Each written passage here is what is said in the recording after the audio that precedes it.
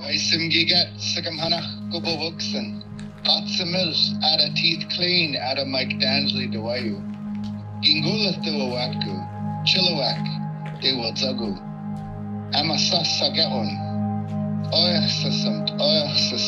Ladies and gentlemen, I've introduced myself in the Tsimshian dialect of I'm Nisga'a, Tsimshian, Ts'imlx, and Tlingit. My Nisga'a name is Ts'imlx. My Tlingit name is Teettlien, and my everyday name is Mike Dangeli. Oyasasam. Gunaf Chish Hawa Gela Kesla Madu Magwech Tanzi Masich Oi. Thank you in all of the beautiful ways of how our people thank each other for giving this pole, this pan, a home. The bottom figure is a Betwood box, our box of treasures where we hold all of our ceremonial beans, our noch, our masks, our regalia. On there is a design of a human. On the sides are the hayeks, or copper shield. The red hand, that's my wife's hand, and that represents our murdered and missing women.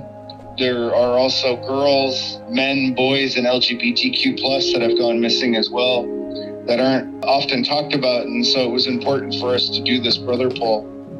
The next figures represent our residential school survivors. They represent the families, they represent us as people who are living in this time. And above that is our chief, our Simgiget, our grandfathers, our fathers, our dads, our uncles, our men. This chief is wearing a button robe, a Gwisnapala. It was important for people to know that somebody is always watching. And the top of what the chief is wearing is our Amhalite, our highest form of our Noch.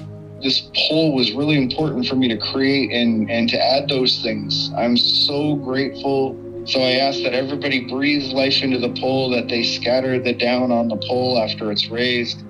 And the more of those safe and sacred spaces in the land that we claim back to create those safe spaces, the more and stronger our people become. And thank you very much.